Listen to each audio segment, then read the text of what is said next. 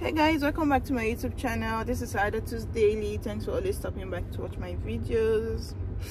I actually didn't plan to make this video. I'm on my break time from work, on my 1 hour break, and something actually happened at work, and I just felt to use the opportunity to share. Coincidentally, I was watching a video about one Nigerian YouTuber. What's her name? Yeah, she made a video about, the topic was like Nigerians are wicked. Like, that was the topic. I was like, kilo, all of us were not that bad now. So I watched it, and it was, she clarified like, yeah, it's not everybody cannot be the same, everybody cannot be wicked, but just majority based on her experience and all that. I was just like, even my husband was watching, we just laughed about it. I did not know I'll come and meet my own today. I don't know why we are like this. I don't know why we Nigerians are like this, you know. So I won't really share what happened, but the long and short of it is that we Nigerians, majority of us, don't have each other's back. We don't have each other's back. We don't care about each other.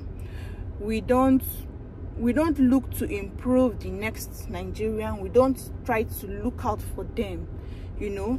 I'm saying we because I'm a Nigerian, so I'm not saying I am 100% perfect, but I know that I go out of my way sometimes to help people, to you know, to settle down well, to advise them, you know. Wherever I see you guys, I try to, like, the least I could do is wave, smile, even though I've received some agbele, some yawa, according to Hausa, some ella, you understand. But I still try to continue. Even I just feel it's not everybody that can be bad. Sometimes you see a Nigerian coming, you just have it in your mind, you're going to say hi, but the way the person will just turn his face, you won't even be able to say hi. Or sometimes you say hi, person will not answer.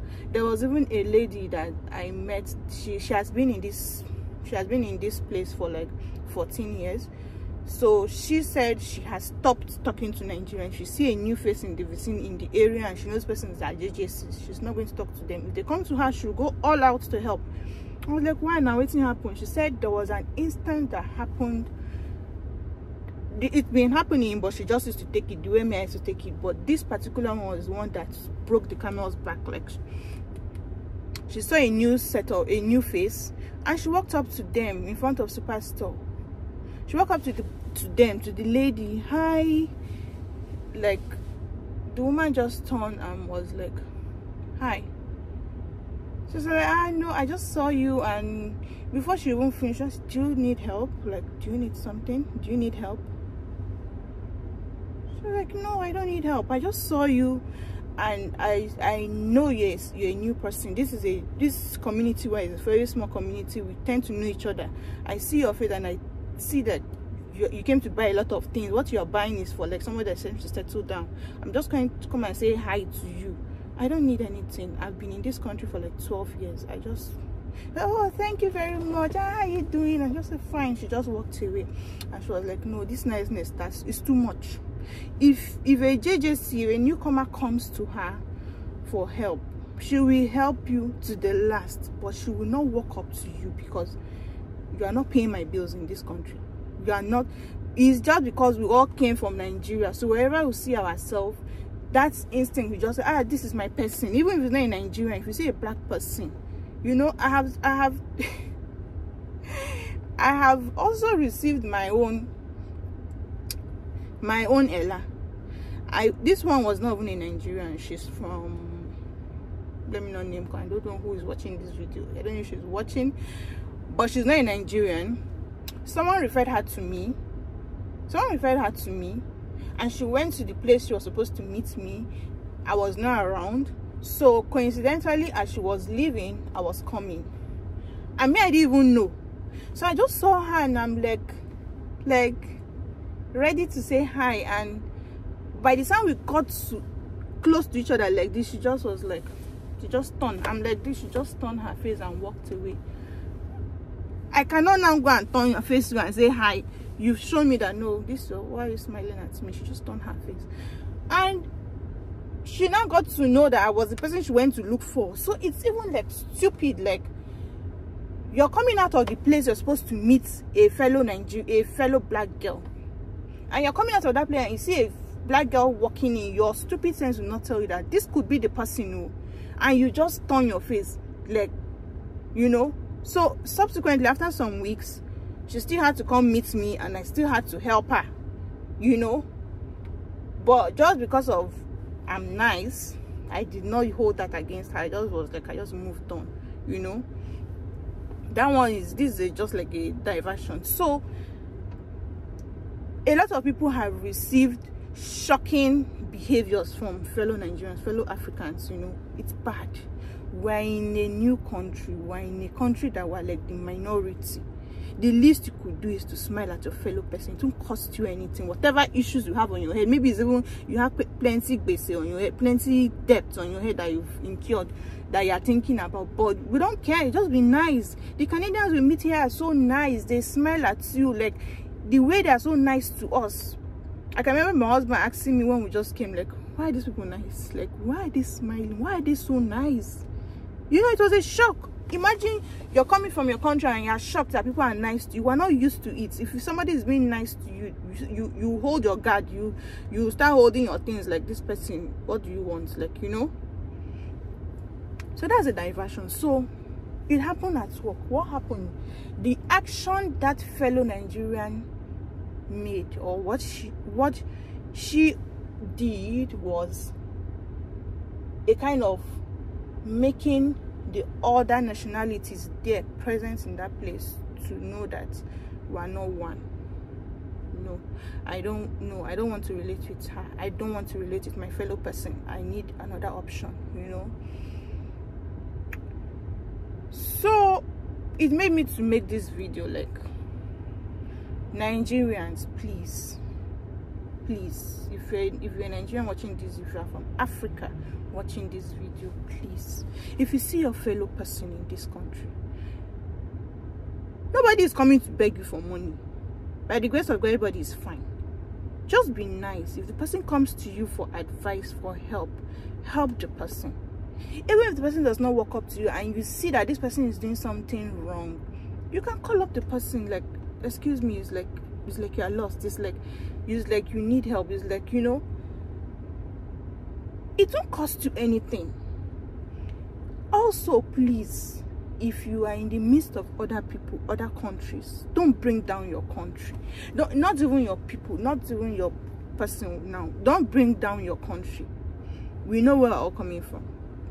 All the people, most of the people that left their countries to this place, they know what they're running away from. We also run away from something. But it is not from your mouth that they will hear it. Let them go and hear it from somewhere else. Be patriotic to your country, no matter what. If you want to bring down your country, we can do it within ourselves. Within ourselves. We go yab ourselves, we go insult ourselves, we go talk about the politics, talk about the corruption, talk about everything, but not with other people. Yes, all over the media is everywhere, but you owe it to your country. I don't know if you are getting me. Like, we've all run away because we're not happy with what is happening, but it doesn't mean you should now bring down your country. If you cannot say anything else, please just keep quiet, you know. Just keep quiet. Don't bring your fellow man down. Don't deliberately, like, put your fellow person in trouble.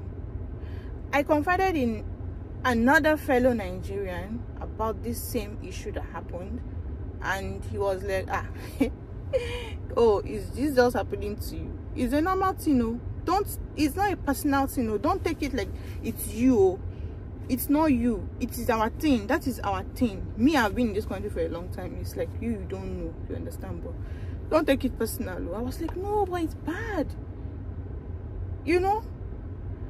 It's just unfortunate I can't share what happened, confidentiality and all that, but I just want you guys to know that your fellow black man does not have your back. So try by all means to guard it. I had to do damage control. I had to do damage control on this issue that happened, you know, because it if I didn't do damage control, I know what the impact would be later in future. I know what it would be. And to think that it came from my fellow person, my fellow Nigerian person, you know, please, let's always have our back. Let's always help each other. Don't see yourselves as competitors, that you are, this person just came in, this person is less than 1 year, and this person has bought a car. He has bought a car for his wife. They've bought their house, they've done down payment, they've moved to the house. Oh, within 1 year, waiting happen. Natural beef will just enter. Why? Everybody's race is different. Even twins self that they gave birth to the same day, their progress in life is different. If you are all friends, you graduated the same time in university, don't think all of you will progress the same time. Some people will not get jobs. Some people will get very good jobs from their first year of graduation.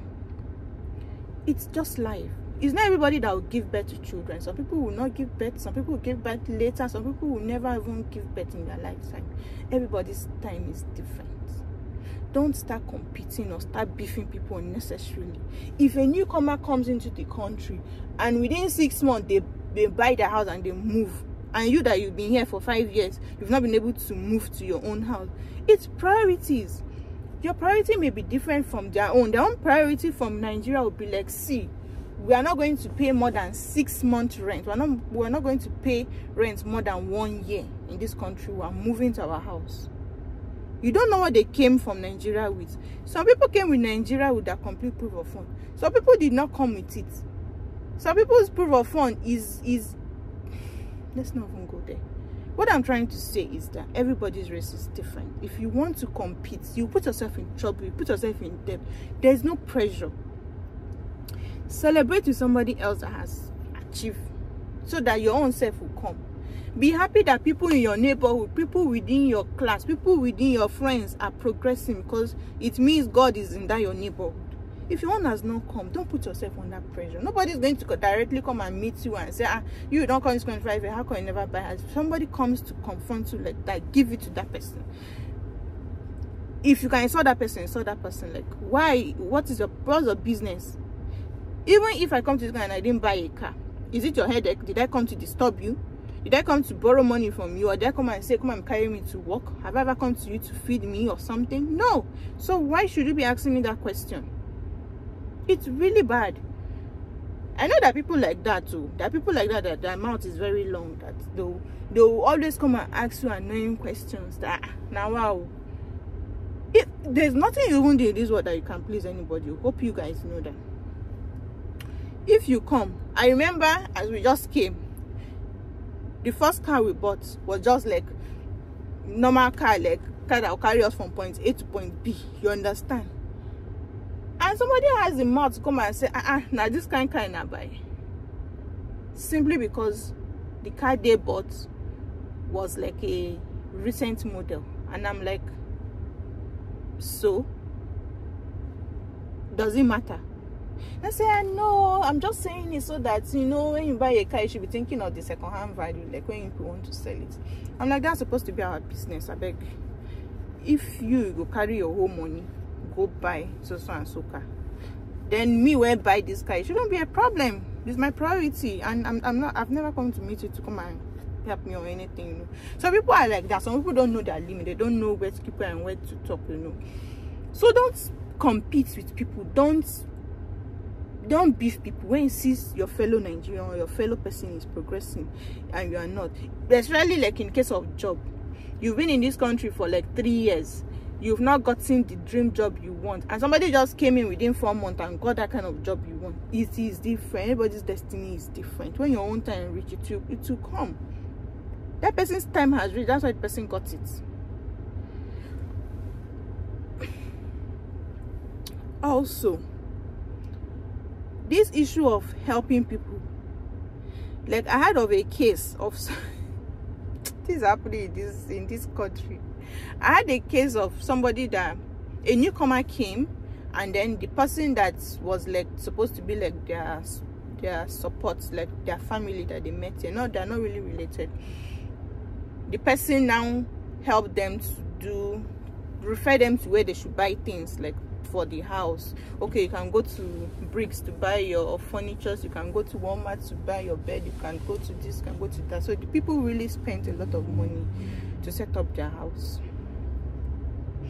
So when the person had settled down very well, like 3-4 months, the person now got to know other cheaper options that they could go, and the person that even referred them to the place also did not buy his things from those very expensive places, and the person became very angry. Like, you've been in this country for long, then what is the reason of me coming to tell you that please come and show me around where to buy this, how to settle in, where to buy this, where to buy that? Why you not tell me of all these places? You've been in this country, you cannot say you do not know. Well, that one is two-sided. It's either the person saw you as a big guy, or the person don't want to embarrass you, like, let me not go and show you this place, then you feel embarrassed that why do you bring me down like that or something. You know, I cannot really talk on that one. But what I'm trying to say, if somebody comes in new to the country or is trying to settle down, comes to meet you, you can say sorry, because this is exactly what happened to us when we came. The person will say, there is this place, so if you want to buy brand new, if you want to buy like new expensive, is here. If you want moderate price, if you want moderate, is here. If you want used one, is here. If you want to get free, it is here. I don't know, sorry, I don't want to embarrass you, let me know. Then it's left for the person to now say, no, I want to buy brand new. Okay, no, I don't have enough money, I want to buy this. You know, I expect that is what you should do. But outrightly just carrying the person to go and buy the person was mad. Like, I had this gist, but I just like kept quiet because I know the new person and I know the person that carried the person to expensive place. So that one I just kept quiet on. That one I'm trying to say, let's take ourselves as brothers and sisters. Should be if you take someone as a brother and your sister, you open up to the person, you want to give the person the best choice. Don't go and do beefing things, like you now put your person in trouble. That one is there, it happens a lot. You guys know what I'm talking about. Then when it comes to job referrals, you will just feel, if I cannot get this job, you too, you will not get it. That is witchcraft. You will see somebody will get a link of a job, but because the person will first apply, you know, the person will first apply. So if the thing not now work out, the nice one will now share it. Some people will not even share it again. I did not get it, you will not get it, because you will feel, this person may be able to get this job. They will not tell you. They'll just keep it to themselves. Like, they'll hide it.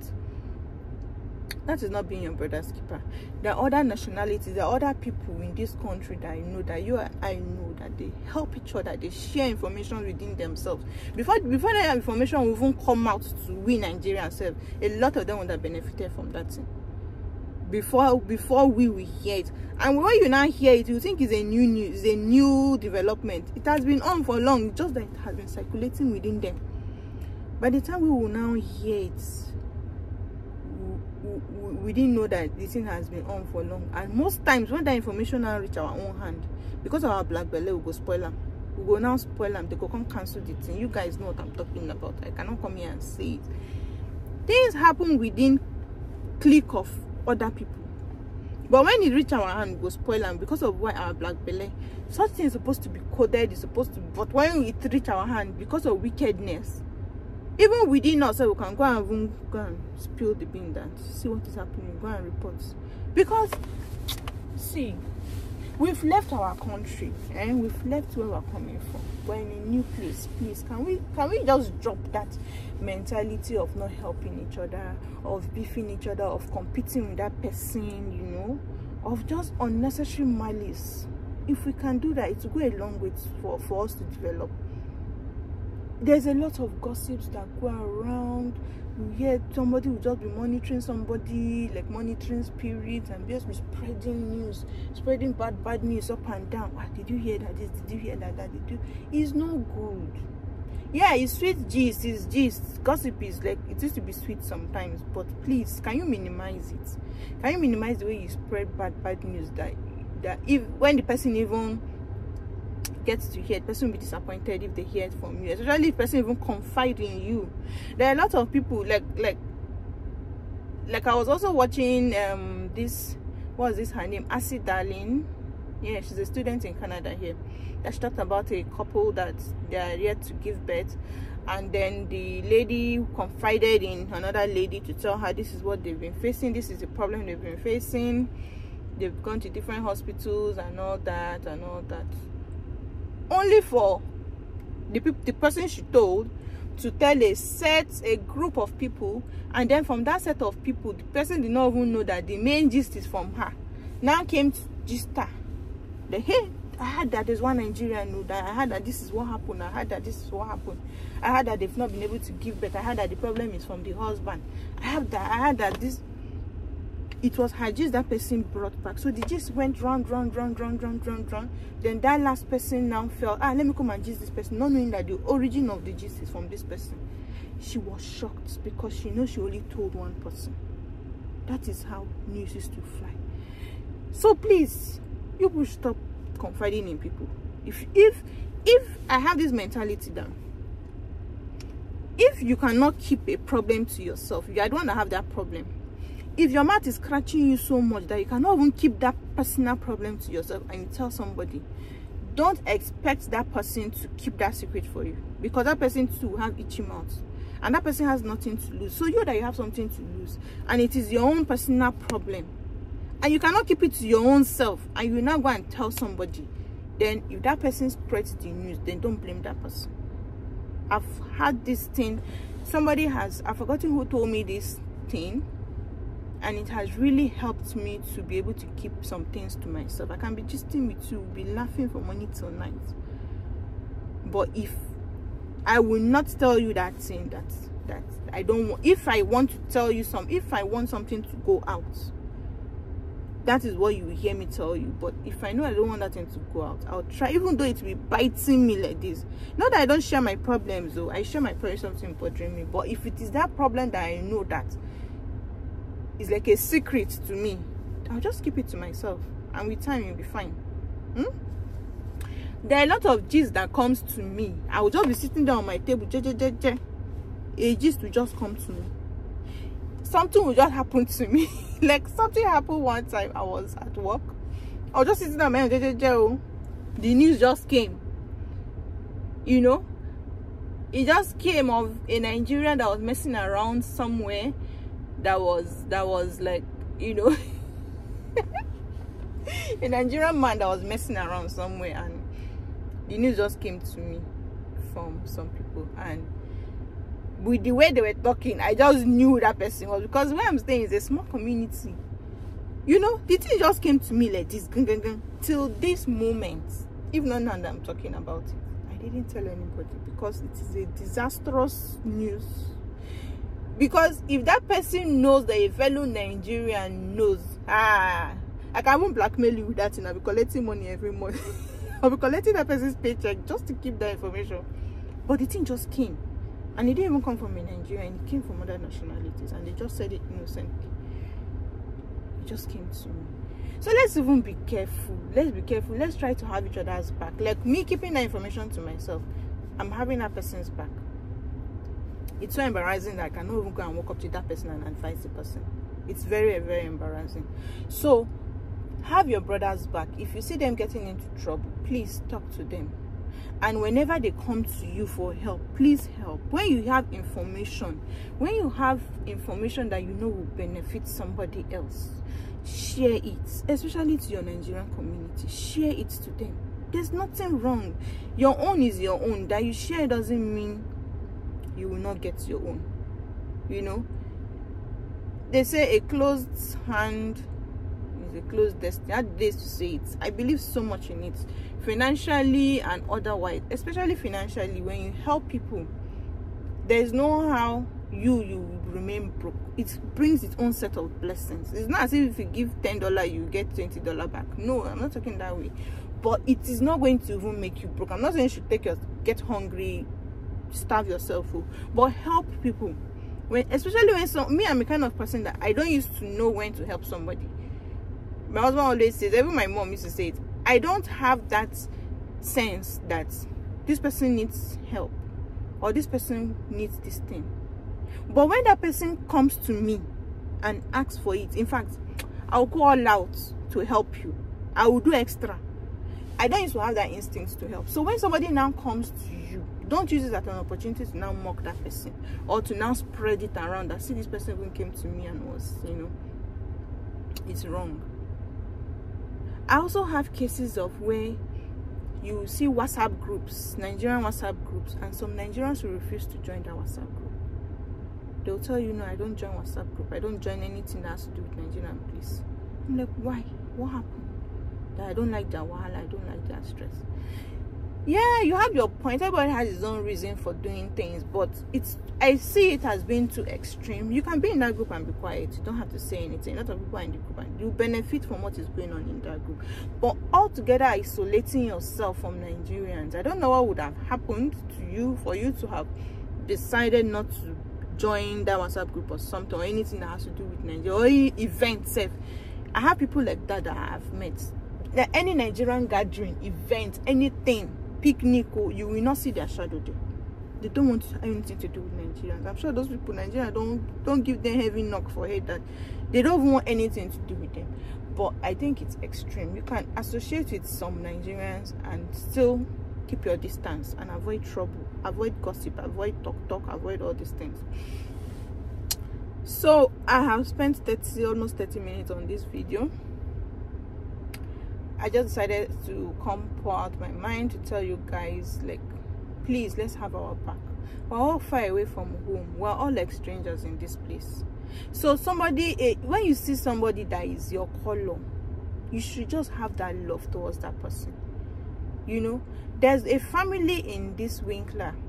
The second day we landed this country, do you know what they did? The husband and wife came to our house, took us to it was not even planned though. They just felt you are new, you will need these things. The husband and wife came with their car, picked us, took us to Superstore, took us to Walmart, took us to Dollarama. We spent like 3 hours together. They were telling us what to buy because they knew we were going to shop. Our house was empty. We just had our bags from Nigeria. They told us, this is where you will come to if you want this. This is what you will do. This is the app you use to be checking the products you want to see the nutritional value. This is when you should wash clothes. This is when you shouldn't wash clothes to conserve electricity bill. This is the card you should get for this supermarket, Superstore. They were the one that told us of this points card that you get points to be able to do cashback. They put us through. And one thing that stood out for me on that day when she was taking us round, we saw another Nigerian family. She had taken it upon herself. I hope they've not even scattered her. They've not even spoiled her mind. And I hope she has not stopped, because this is like a year ago. She was just like, oh, I'm coming, Saturday, I'm coming. She now walked up to, I even thought she knew them. Hi, it's like, you people are new, right? They say, yes, so we're new. We just came from, I think it's Kenya. It's not Nigeria. They just came from one African country. Oh, yeah, how you people doing? When did you land? They now, oh, okay, you're okay. She just talked with them for like a few minutes and came back to me. She took it upon herself. Nobody is paying her, but she's happy to see other people. She's happy to help people.